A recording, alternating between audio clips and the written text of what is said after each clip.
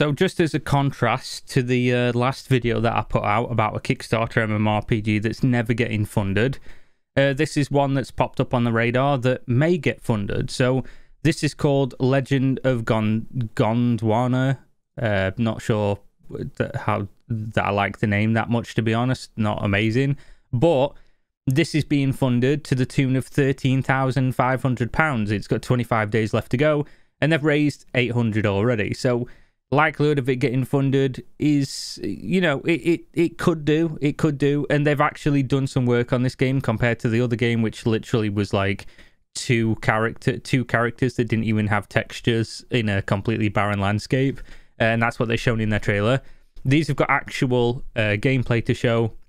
They've apparently been working on the game for multiple years, and realistically, it doesn't look too crazy. So what I think when I look at a Kickstarter project, a crowdfunded project in general, if it doesn't look like it's it's trying to be the most revolutionary, best next gen AAA mmorpg, but on the budget and experience of like a group of small friends, then I'm more inclined to give it more of an opportunity, just because realistically this could be made. Now, when somebody says, oh, we want £13,000 to make a game, that obviously sets off alarm bells, because 13 grand is nothing. It's nothing in the large picture. It's nothing in the small picture. When you're developing a game, 13 grand doesn't do anything. But I will say, as a caveat, if you've already been doing work on the game privately with no money invested from the public for multiple years, and you're getting close to having a finished project, but you need a couple, you know, some money to buy some stuff, or maybe you need some money to get a contractor on to do a couple months worth of work on a specific area of the game, it does make sense, and it can go that way. I've seen small teams make MMOs that were really good on a complete shoestring budget. Is it the likeliest scenario? No, of course it's not, but we're not talking about that. We're talking about the merits of what they've done so far. So let's take a look. Give everything the opportunity it deserves. So already the world looks not too good. The texture's a little bit washed out, like the colors are a little bit uninspired. Character customization looks serviceable. I mean, you can customize your character. Combat looks ass. Interface looks ass.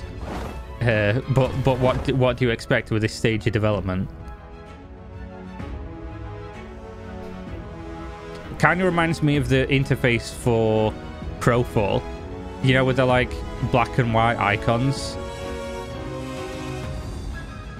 Like, it just, yeah, that interface looks kind of like Crowfall to me for some reason.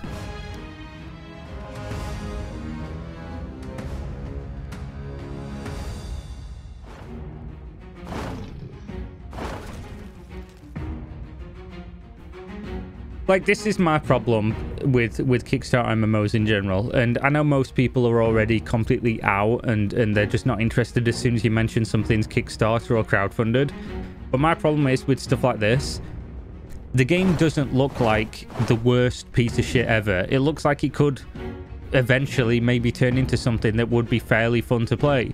The problem is, why pay for something that looks and what I presume feels like this, like a super early, just rigid, bare bones game, when there's already stuff out there that probably fulfills the same gap that this is aiming for, but it's already done.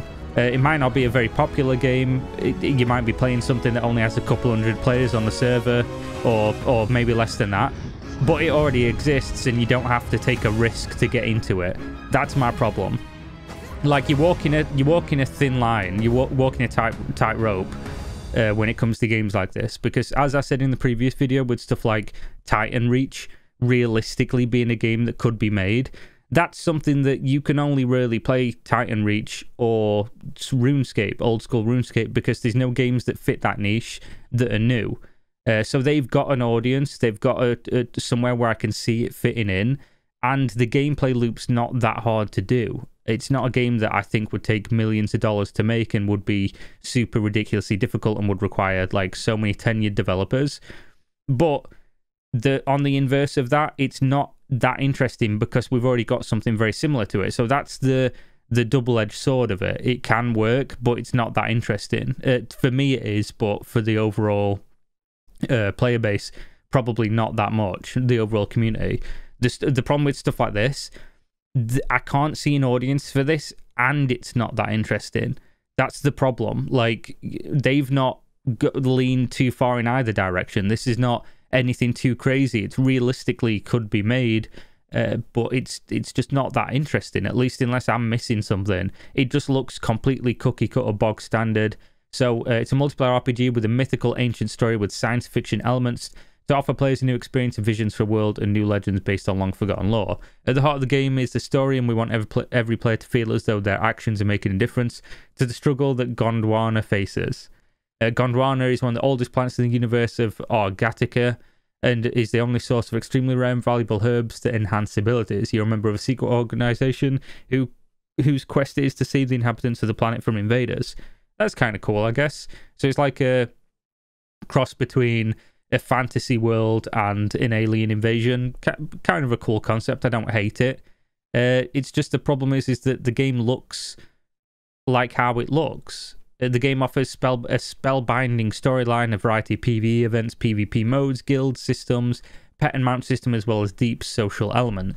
So that doesn't really tell us anything. That doesn't really explain to us why we'd fund this game over other. So PvP, this will be a big thing. The thrill and risk of random player versus player combat can take center stage in your adventure.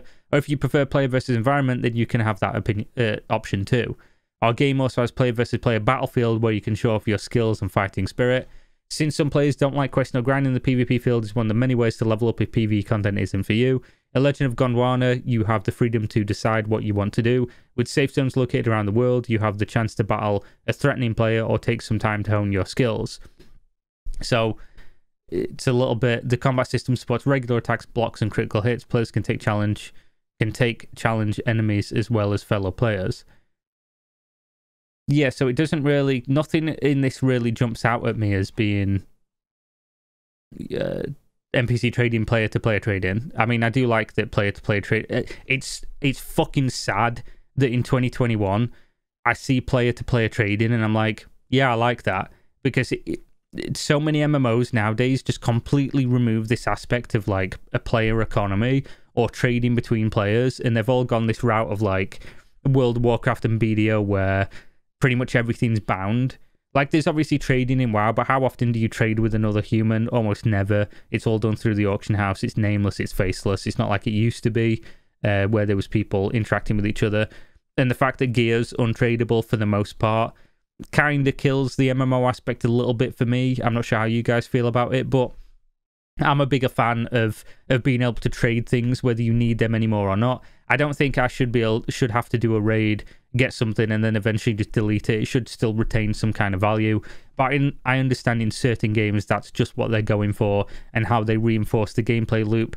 WoW is already kind of like fringing on being a pay-to-winnable game because you can buy tokens and then you can turn tokens to gold and then you can trade that gold to like the mythic top guild in the world and they'll run you through the fucking dungeon, get you all the achievements, give you all the best gear in the game.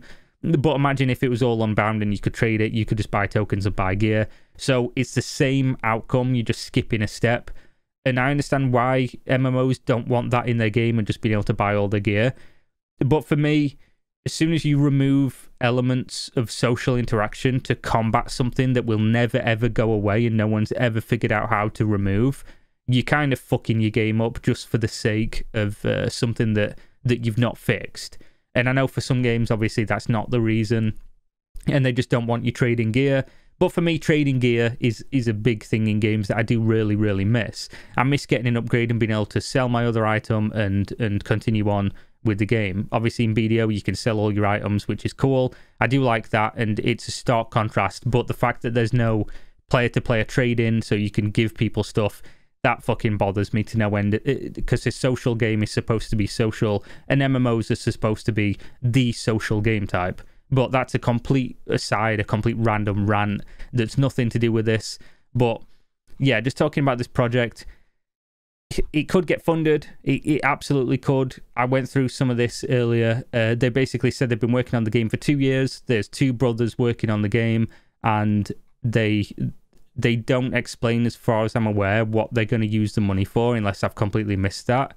But they said that they've been working in the space for 20 years. They've made a bunch of different games, a bunch of different apps, a bunch of different software projects. So they're probably tenured. They probably know what they're doing. But again, you're asking for 13 grand for an MMO. It's beggars belief. It's really weird. So yeah, there's only the core team, Sylvester and Emis, is completed by 3 other contributors, and they don't really explain what they're doing. So yeah, it's just a weird amount of money to ask for a project, and what you're going to do with it, and it's not a very inspired game. But that's it. That's Legend of Gondwana. I fucking hate that name. Thank you very much for watching. Stay safe out there. We out. Peace.